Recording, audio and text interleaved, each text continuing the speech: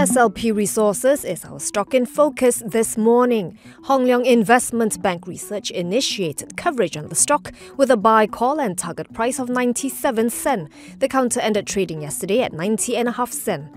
SLP is a prominent blown film manufacturer which was established in 1989. It makes over 1,000 plastic packaging products for numerous applications in the F&B, industrial, personal care, home care and healthcare sectors. HLIB says it favours the group's strategy in developing more high-value-added products. SLP has higher gross profit margins at 21.8% versus its pure-play plastic-producing peers at 14%.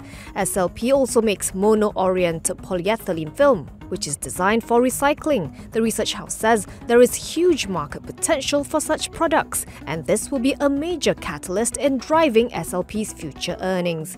Meanwhile, with the stricter controls on plastic pollution in the EU and China, the region's plastic players have lost their competitive cost advantage. This presents an opportunity for Southeast Asian players, which are positioned in a sweet spot to capture the market share.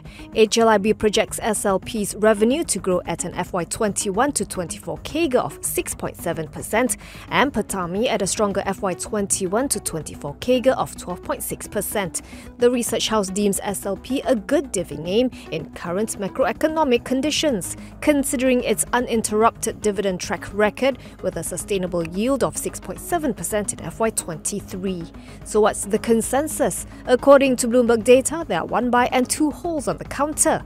Average target price 93 cents, just 2.8% higher than SLP's last close of 90.5 cents.